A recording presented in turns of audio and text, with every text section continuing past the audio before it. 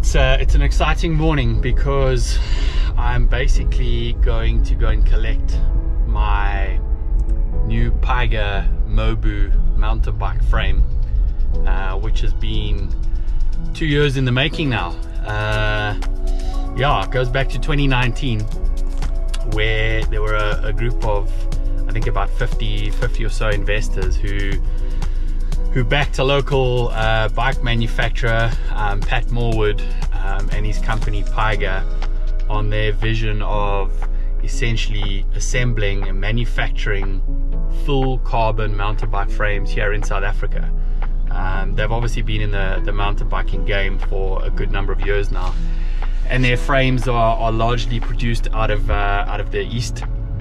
And I think Pat's vision was really to support South African businesses, and if you're going to be a South African mountain biking company, you know, the right thing to do would be to try and manufacture your frames here in South Africa. So that's exactly what they did.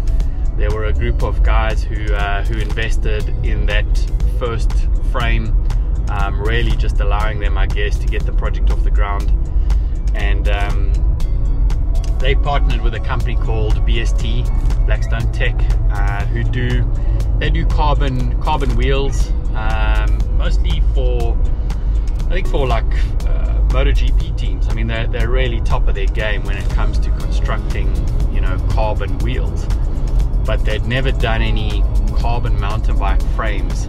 So the last 2 years have really been about, you know, the Pyga guys and the BST team perfecting the laying up of this carbon and getting the frames, you know, created, getting the prototypes done, getting them tested. They've been tested by some of the best mountain bikers in South Africa. Matthias Bierkus and Philip Bass have been riding these bikes for probably the last year. But I guess the reason it's taken 2 years is because, as everyone knows, you know, the pandemic hit, and I think that just threw everything into chaos. And so it's taken longer than I think everyone initially hoped for and expected. But that day has finally come. I got the call from Barry from the Pyga team last week to say that he'd be dropping my frame off with Grant Usher. So I'm on my way at the moment to Grant's shop, and I'm going to check the frame out and just maybe have a look at some of the options in terms of, you know, what it's going to take and what it's going to cost to build this frame up, with the various components that I'm after. So yeah, exciting day. It's been a long time coming, and I can't wait to see this frame. I've seen pictures of it, and you know, we've obviously been updated by the Pyga guys in terms of progress. So yeah, hugely excited, and let's get across to Grant quickly and have a look at the bike and see what options we've got in terms of a build.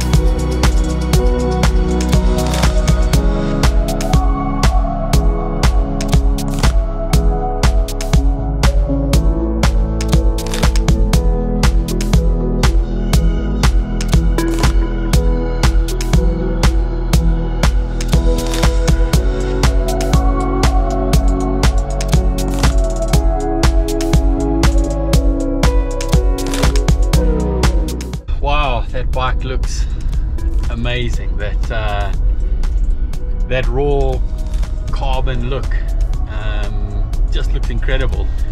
I'm really chuffed with how it's come out.